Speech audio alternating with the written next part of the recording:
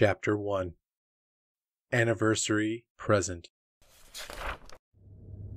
Matron Malice Do'Urden shifted uneasily on the stone throne in the small and darkened anteroom to the great chapel of House Do'Urden. To the Dark Elves who measured time's passage in decades, this was a day to be marked in the annals of Malice's house. The 10th anniversary of the ongoing covert conflict between the Do'Urden family and House Hannett. Matron Malice, never one to miss a celebration, had a special present prepared for her enemies.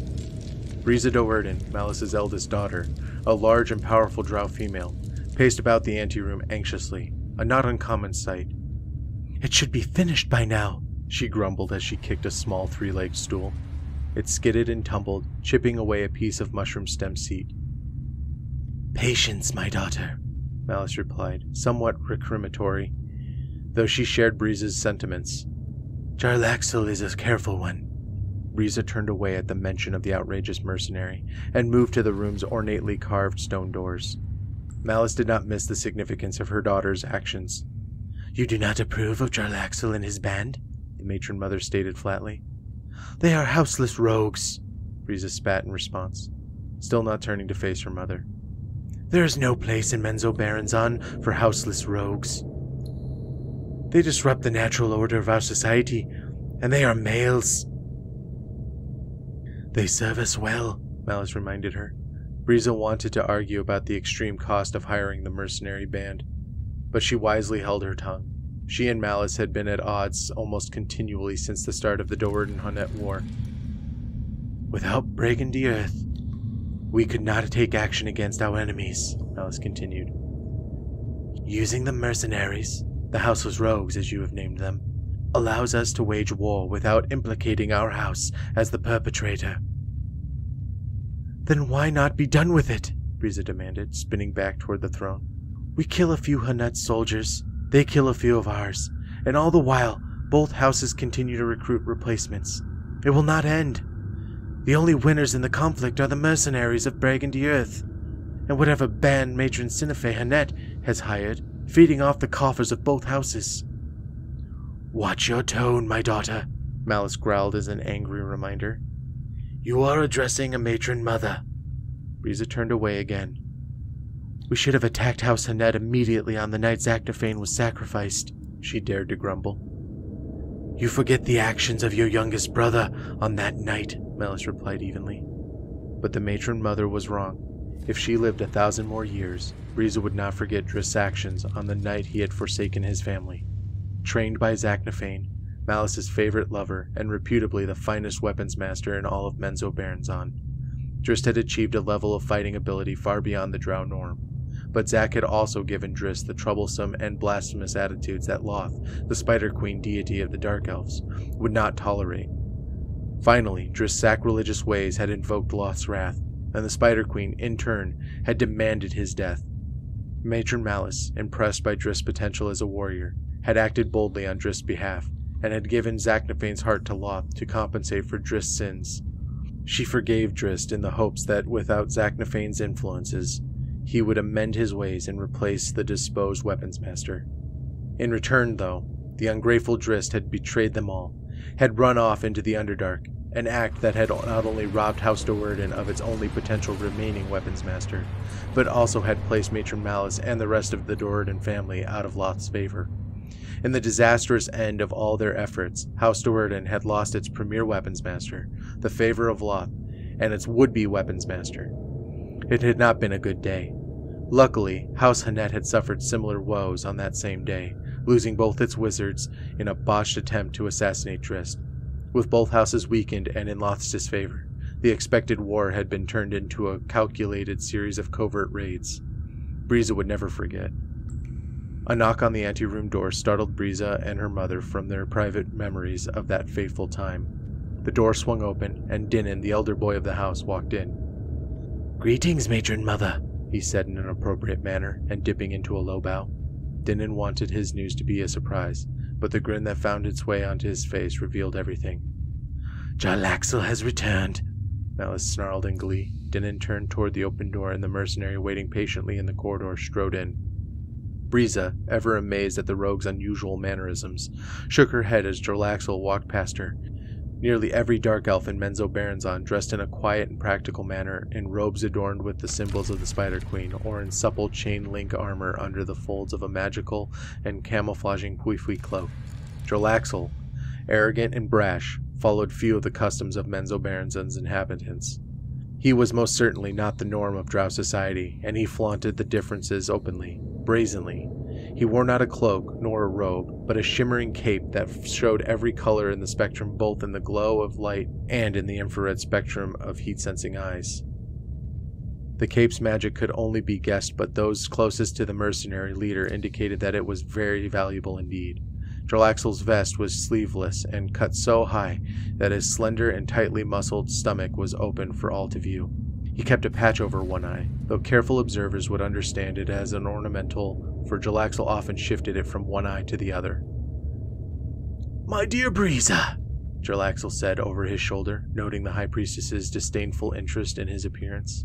He spun about and bowed low, sweeping off the wide-brimmed hat, another oddity, and even more so since the hat was overly plumed in the monstrous feathers of a ditrema, a gigantic underdark bird, as he stooped. Briza huffed and turned away at the sight of the mercenary's dipping head. Drow elves wore their thick white hair as a mantle of their station, each cut designed to reveal rank and house affiliation. Drolaxel, the rogue, wore no hair at all, and from Briza's angle his clean-shaven head appeared as a ball of pressed onyx. Drolaxel laughed quietly at the continuing disapproval of the eldest Do'Urden daughter, and turned back towards Matron Malice, his ample jewelry tinkling, and his hard and shiny boots clumping with every step. Briza took note of this as well, for she knew that those boots and that jewelry only seemed to make noise when Drolaxel wished them to do so. "It is done?" Matron Malice asked before the mercenary could even begin to offer a proper greeting. "My dear Matron Malice," Drolaxel replied with a pained sigh, knowing that he could get away with the informalities in light of his grand news. "Did you doubt me? Surely I am wounded to my heart." Malice leapt from her throne, her fist clenched in victory. "The Prianet is dead," she proclaimed. "The first noble victim of the war." "You forget Maso Hanet," remarked Briza. "Slain by Drizzt 10 years ago. "And Zaknafein Do'Urden," Briza had to add, against her better judgment. "Killed by your own hand." "Zaknafein was not noble by birth," Malice sneered at her impertinent daughter. Briza's words stung Malice nonetheless. Malice had decided to sacrifice Zaknafein in Drizzt's stead against Briza's recommendations. Drolaxel cleared his throat to deflect the growing tension. The mercenary knew that he had to finish his business and be out of House Do'Urden as quickly as possible. Already he knew, though the Do'Urdens did not, that the appointed hour drew near. "There is the matter of my payment," he reminded Malice. "Dinin will see to it," Malice replied with a wave of her hand, not turning her eyes from her daughter's pernicious stare. "I will take my leave," Drolaxel said, nodding to the elder boy. Before the mercenary had taken his first steps toward the door, Virna, Malice's second daughter, burst into the room, her face glowing brightly in the infrared spectrum, heated with obvious excitement. "Damn," Drolaxel whispered under his breath. "What is it?" Matron Malice demanded. "House Hanet," Virna cried. "Soldiers in the compound! We are under attack!" Out in the courtyard, beyond the cavern complex, nearly 500 soldiers of House Hanet, fully 100 more than the house reportedly possessed, followed the blast of the lightning bolt through House Do'Urden's adamantine gates. The 350 soldiers of Do'Urden household swarmed out of the shaped stalagmite mounds that served as their quarters to meet the attack. Outnumbered but trained by Zaknafein, the Do'Urden troops formed into proper defensive positions, shielding their wizards and clerics so that they might cast their spells. An entire contingent of Hanet soldiers, empowered with enchantments of flying, swooped down the cavern wall that housed the royal chambers of House Do'Urden. Tiny handheld crossbows clicked and thinned the ranks of the aerial force with deadly, poison-tipped darts. The aerial invaders' surprise had been achieved, though, and the Do'Urden troops were quickly put into precarious positions. "Hanet has not the favor of Loth!" Malice screamed. "It would not dare to openly attack!" She flinched at the refuting, thunderous sounds of another, and then still another, bolt of lightning. "Oh?" Briza snapped. Malice cast her daughter a threatening glare, but didn't have time to continue the argument. The normal method of attack by a drow house would involve the rush of soldiers combined with a mental barrage by the house's highest-ranking clerics. Malice, though, felt no mental attack, which told her beyond any doubt that it was indeed House Hannett that had come to her gates. The clerics of Hannett, out of the Spider Queen's favor, apparently could not use their Loth-given powers to launch the mental assault. If they had, Malice and her daughters, also out of Spider Queen's favor, could not have hoped to counter. Why would they dare to attack? Malice wondered aloud. Breeze understood her mother's reasoning. They are bold indeed, she said, to hope that their soldiers alone can eliminate every member of our house.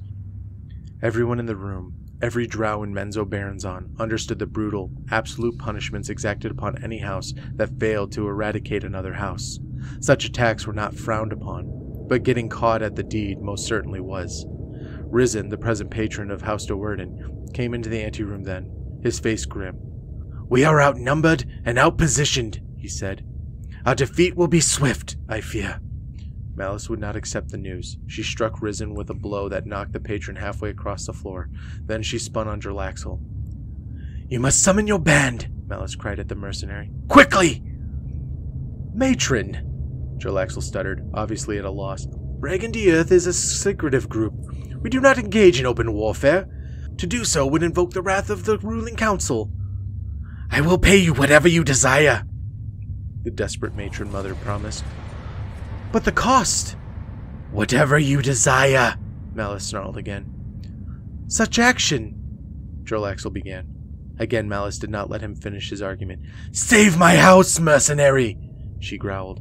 Your profits will be great, but I warn you, the cost of your failure will be far greater. Jarlaxle did not appreciate being threatened, especially by a lame matron mother whose entire world was fast crumbling around her. But in the mercenary's ears, the sweet ring of the word profits outweighed the threat of the 1,000 times over. After 10 straight years of exorbitant rewards in the Do'Urden-Hannett conflict, Jarlaxle did not doubt Malice's willingness or ability to pay as promised. Nor did he doubt that this deal would prove even more lucrative than the agreement he had struck with Matron Sinefé Hannett earlier that same week. As you wish, he said to Matron Malice with a bow and a sweep of his garish hat. I will see what I can do. A wink at Dinan set the elder boy on his heels as he exited the room. When the two got out on the balcony overlooking the Do'Urden compound, they saw that the situation was even more desperate than Risen had described. The soldiers of House Do'Urden, those still alive, were trapped in and around one of the huge stalagmite mounds anchoring the front gate. One of Hannett's flying soldiers dropped onto the balcony at the sight of the Do'Urden noble, but Dinan dispatched the intruder with a single blurring attack routine. Well done, Jarlaxle commented, giving Dinan an approving nod. He moved to pat the elder boy Do'Urden on the shoulder, but Dinan slipped out of reach. We have other business to attend to, he pointedly reminded Jarlaxle. Call your troops in quickly, else I fear that House Hannett will win the day. Be at ease, my friend Dinan. Jarlaxle laughed. He pulled a small whistle from around his neck and blew into it. Dinan heard not a sound, for the instrument was magically tuned exclusively for the ears of members of Bragandierth. The elder boy Do'Urden watched in amazement as Jarlaxle calmly puffed out a specific cadence. Then he watched in even greater amazement as more than 100 of House Hannett's soldiers turned against their comrades. Bragandierth owed allegiance only to Bragandierth. They could not attack us, Malice said stubbornly, pacing about the chamber.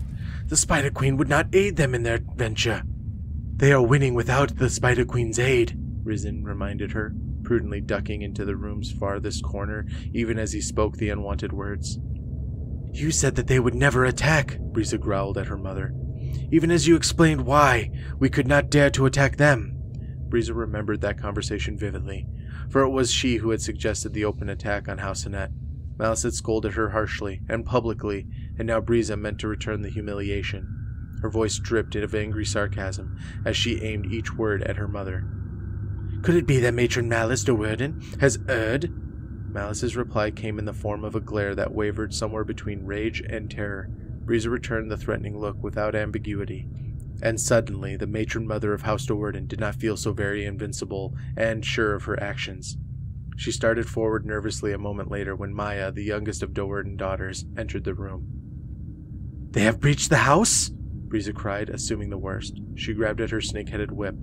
And we have not even begun our preparations for defense. No, Maya quickly corrected. No enemies have crossed the balcony. The battle has turned against House Hannett. As I knew it would, Malice observed. pulling herself straight and speaking pointedly at Briza. Foolish is the house that moves without the favor of Loth. Spider proclamation, though. Malice guessed that more than the judgment of the Spider Queen had come into play out in the courtyard. Her reasoning led her inexplicably to Axel and his untrustworthy band of rogues. Axel stepped off the balcony and used his innate drow abilities to levitate down to the cavern floor, seeing no need to involve himself in a battle that was obviously under control. Dinan rested back and watched the mercenary go. Considering all that had just transpired, Axel had played both sides off against the other. And, once again, the mercenary and his band had been the only true winners. Bragging to Earth was undeniably unscrupulous, but, Dinan had to admit, undeniably effective. Dinan found that he liked the renegade. The accusation has been properly delivered to Matron Benray? Malice asked Briza when the light of Narbundle, the magically heated stalagmite mound that served as the time clock of Menzoberranzan, began its steady climb, marking the dawn of the next day. The ruling house expected the visit, Briza replied with a smirk. All of the city whispers of the attack, and of how House Do'Urden repelled the invaders of House Annette. Malice futilely tried to hide her vain smile. She enjoyed the attention and the glory that she knew would be lavished upon her house. The ruling council will be convened this very day, Briza went on. No doubt to the dismay of Matron Sinife Hannett and her doomed children. Malice nodded her agreement. To eradicate a rival house in Menzoberranzan was a perfectly acceptable practice among the Drow. But to fail in the attempt to leave even one witness of a noble blood alive to make an accusation invited the judgment of the ruling council, a wrath that wrought absolute destruction in its wake. A knock turned them both toward the room's ornate door. You are summoned, Matron, Risen said as he entered. Matron Benray has sent a chariot for you. Malice and Briza exchanged hopeful but nervous glances. When punishment fell upon House Annette, House Do'Urden would move into the 8th rank of the city's hierarchy, a most desirable position. Only the matron mothers of the top 8 houses were accorded a seat on the city's ruling council. Already? Briza asked her mother. Malice only shrugged in reply, and followed Risen out of the room and down to the house's balcony. Risen offered her a hand of assistance, which she promptly and stubbornly slapped away, her pride apparent with every move. Malice stepped over the railing and floated down to the courtyard, where the bulk of her remaining soldiery was gathered. The floating blue glowing disc, bearing the insignia of House Benray, hovered just outside the blasted adamantine gate of the Do'Urden compound. Malice proudly strolled through the gathered crowd. Dark elves fell over each other trying to get out of her way. This was her day, she decided, the day she achieved the seat on the ruling council, the position she so greatly deserved. Matron Mother, I will accompany you through the city, offered Dinan, standing at the gate. You will remain here with the rest of the family, Malice corrected. The summons is for me alone.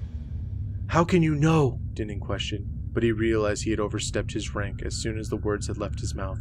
By the time Malice turned her reprimanding glare toward him, he had already disappeared into the mob of soldiers. Proper respect, Malice muttered under her breath, and she instructed the nearest soldiers to remove a section of the propped and tied gate. With a final victorious glance at her subjects, Malice stepped out and took a seat on the floating disc.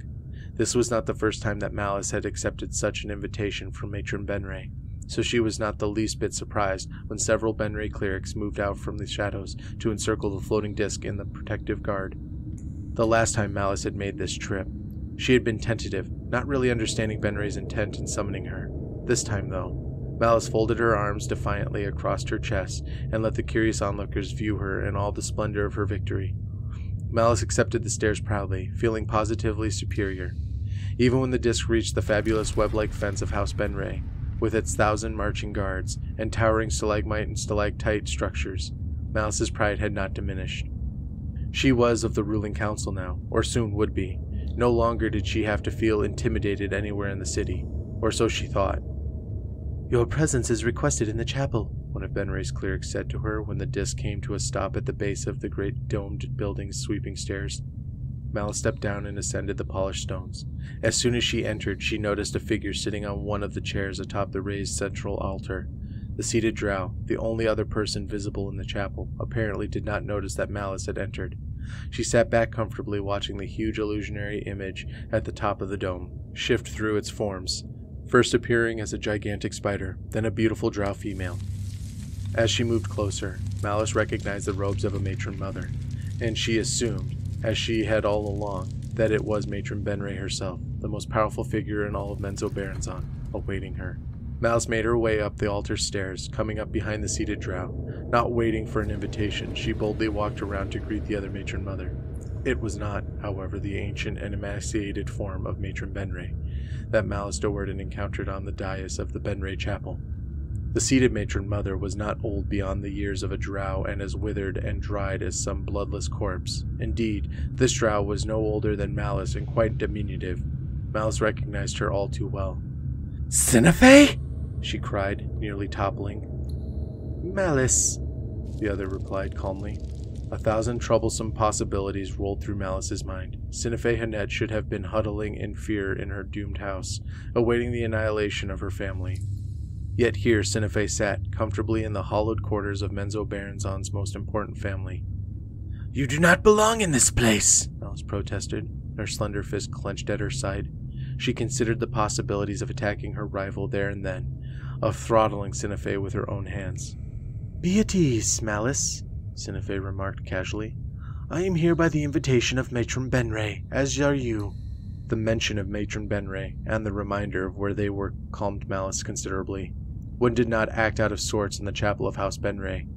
Malice moved to the opposite end of the circular dais and took a seat, her gaze never leaving the smugly smiling face of Sinifé Hanet. After a few interminable moments of silence, Malice had to speak her mind. "It was House Hanet that attacked my family in the last dark of Narbundle," she said. "I have many witnesses to the fact. There can be no doubt." "None," Sinifé replied, her agreement catching Malice off guard. "You admit the deed?" She balked. "Indeed," said Sinifé. "Never have I denied it." "Yet you live," Malice sneered. "The laws of Menzoberranzan demand justice upon you and your house." "Justice?" Sinifé laughed at the absurd notion. Justice had never been more than a facade and a means of keeping the pretense of order in chaotic Menzoberranzan. "I acted as the Spider Queen demanded of me. If the Spider Queen approved of your methods, you would have been victorious," Malice reasoned. "Not so," interrupted another voice. Malice and Sinifé turned about just as Matron Benray magically appeared, sitting comfortably in the chair farthest back on the dais. Malice wanted to scream out at the withered matron mother, both for spying on her conversation and for apparently refuting her claims against Sinifé. Malice had managed to survive the dangers of Menzoberranzan for 500 years, though, primarily because she understood the implications of angering one such as Matron Benray. "I claim the rights of accusation against House Hanet," she said calmly. "Granted," replied Matron Benray. "As you have said, and as Sinifé agreed, there can be no doubt." Malice turned triumphantly on Sinifé, but the matron mother of House Hanet still sat relaxed and unconcerned. "Then why is she here?" Malice cried, her tone edged in explosive violence. "Sinifé is an outlaw. We have not argued against your words," Matron Benray interrupted. "House Hanet attacked and failed. The penalties for such a deed are well known and agreed upon, and the ruling council will convene this very day to see that justice is carried through." "Then why is Sinifé here?" Malice demanded. "Do you doubt the wisdom of my attack?" Sinifé asked Malice, trying to keep the chuckle under her breath. "You were defeated," Malice reminded her, matter-of-factly. "That alone should provide you your answer." "Hoth demanded the attack," said Matron Benray. "Why then was House Hanet defeated?" Malice asked stubbornly. "With the Spider Queen, I did not say that the Spider Queen had imbued her blessings upon House Hanet," Matron Benray interrupted, somewhat crossly. Malice shifted back in her seat, remembering her place and her predicament.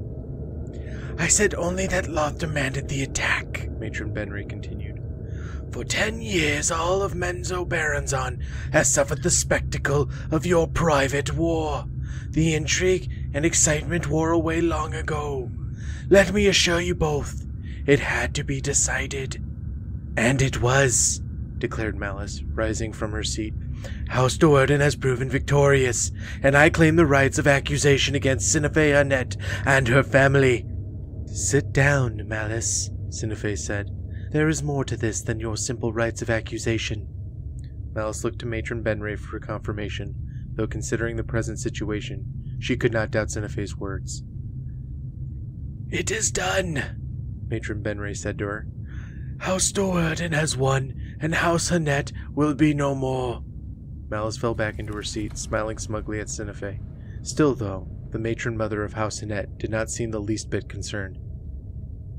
I will watch the destruction of your house with great pleasure, Malice assured her rival. She turned to Benray. When will punishment be exacted? It is already done, Matron Benray replied mysteriously. Sinafe lives! Malice cried. No, the withered matron mother corrected. She who was Sinafe Hannett lives. Now Malice was beginning to understand. House Benray had always been opportunistic. Could it be that Matron Benray was stealing the high priestesses of House Hannett to add to their own collection? You will shelter her? Malice dared to ask. No, Matron Benray replied evenly. That task will fall to you. Malice's eyes went wide. Of all the many duties she had ever been appointed in her days as a high priestess of Loth, she could think of none more distasteful. She is my enemy! You ask that I give her shelter? She is your daughter, Matron Benray shot back. Her tone softened, and a wry smile cracked her thin lips. Your oldest daughter, returned from travels to Shed Nazad, or some other city of our kin. Why are you doing this? Malice demanded. It is unprecedented. Not completely correct, replied Matron Benray. Her fingers tapped together out in front of her while she sank back within her thoughts, remembering some of the strange consequences of the endless line of battles within the Drow city. Outwardly your observations are correct, she continued to explain to Malice, but surely you are wise enough to know that many things occur behind the appearances in Menzo Baranzan. House Hannett must be destroyed, that cannot be changed, and all of the nobles of House Hannett must be slaughtered. It is, after all, the civilized thing to do. She paused a moment to ensure that Malice was fully comprehending the meaning of her next statement. They must appear, at least, to be slaughtered. And you will arrange this? Malice asked. I already have, Matron Benray assured her. But what is the purpose? When House Hannett initiated its attack against you, did you call upon the Spider Queen in your struggles? Matron Benray asked bluntly.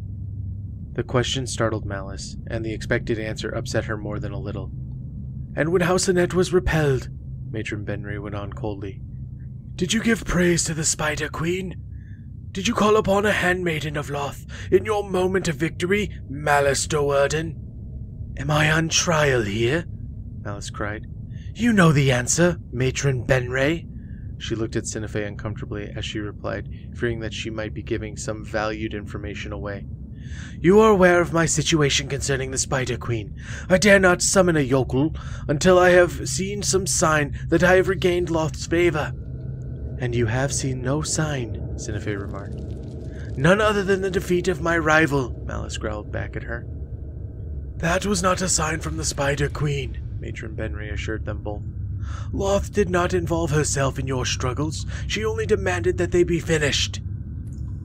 Is she pleased of the outcome? Malice asked bluntly. That is yet to be determined, replied Matron Benray. Many years ago, Loth made clear her desires that Malice Do'Urden sit upon the ruling council. Beginning with the next light of Narbundle, it shall be so. Malice's chin rose with pride. But understand your dilemma, Matron Benray scolded her, rising up out of her chair. Malice slumped back immediately. You have lost more than half of your soldiers, Benray explained, and you do not have a large family surrounding and supporting you. You rule the 8th house of the city, yet it is known by all that you are not in the Spider Queen's favor. How long do you believe House Do'Urden will hold its position? Your seat on the ruling council is in jeopardy even before you have assumed it. Malice could not refute the ancient matron's logic. They both knew the ways of Menzo Baranzan. With House Do'Urden so obviously crippled, some lesser house would soon take advantage of the opportunity to better its station. The attack by House Hannett would not be the last battle fought in the Do'Urden compound. So I give to you Sinafe Hannett, Shanaine Do'Urden, a new daughter, a new high priestess, said Matron Benray. She turned then to Sinafe to continue her explanation, but Malice found herself suddenly distracted as a voice called out to her in her thoughts, a telepathic message. Keep her only as long as you need her, Malice Do'Urden, it said. Malice looked around, guessing the source of the communication. On a previous visit to House Benray, she had met Matron Benray's mind flayer, a telepathic beast. The creature was nowhere in sight, but neither had Matron Benray been when Malice had first entered the chapel. Malice looked around alternatively at the remaining empty seats atop the dais, but the stone furniture showed no signs of any occupants. A second telepathic message left her no doubts. You will know when the time is right. And the remaining 50 of House Annette's soldiers, Matron Benray was saying. Do you agree, Matron Malice? Malice looked at Sinife, an expression that might have been acceptance or wicked irony. I do, she replied. Go then, Shanane Doerden, Matron Benray instructed Sinife. Join your remaining soldiers in the courtyard. My wizard will get you to House Doerden in secrecy. Sinife cast a suspicious glance Malice's way, then moved out of the great chapel. I understand, Malice said to her hostess when Sinife had gone. You understand nothing, Matron Benray yelled back at her, suddenly enraged. I have done all that I may for you, Malice Doerden. It was Lost's wish that you sit upon the ruling council, and I have arranged it, at great personal cost, for that to be so. Malice knew then, beyond any doubt, that House Benray had prompted House Annette to action. How deep did Matron Benray's influence go, Malice wondered. Perhaps the withered matron mother also had anticipated, and possibly arranged, the actions of Jarlaxle and the soldiers of Bregan de Earth, ultimately the deciding factor in the battle. She would have to find out about that possibility, Malice promised herself. Jarlaxle had dipped his greedy fingers quite deeply into her purse. No more, Matron Benray continued. Now you are left to your own wiles. You have not found the favor of Loth, and that is the only way you and House Doerden will survive. Malice's fist clenched the arm of her chair so tightly that she almost expected to hear the stone cracking beneath it. She had hoped with the defeat of House Annette that she had put the blasphemous deeds of her youngest son behind her. You know what must be done, said Matron Benray. Correct the wrong, Malice. I have put myself forward on your behalf. I will not tolerate continued failure. The arrangements have been explained to us, Matron Mother, Dinan said to Malice when she returned to the adamantine gate of House Doerden. He followed Malice across the compound and then levitated up beside her to the balcony outside the noble quarters of the house. All of the family is gathered in the anteroom, Dinan went on. Even the newest member, he added with a wink. Malice did not respond to her son's feeble attempt at humor. She pushed Dinan aside roughly and stormed down the central corridor, commanding the anteroom door to open with a single powerful word. The family scrambled out of her way as she crossed to her throne on the far side of the spider-shaped table. They had anticipated a long meeting to learn the new situation confronting them and the challenges they must overcome. What they got instead was a brief glimpse at the rage burning within Matron Malice. She glared at them alternately, letting each of them know beyond any doubt that she would not accept anything less than she demanded. Her voice grating as though her mouth were filled with pebbles, she growled, Find Drizzt and bring him to me. Drizzt started to protest, but Malice shot her a glare so utterly cold and threatening that it stole the words away. The eldest daughter, as stubborn as her mother, and always ready for an argument, averted her eyes, and no one else in the anteroom, though they shared Drizzt's unspoken concerns, made any motion to argue. Malice then left them to sort out the specifics of how they would accomplish the task. Details were not at all important to Malice. The only part she meant to play in all of this was the thrust of the ceremonial dagger into her youngest son's chest.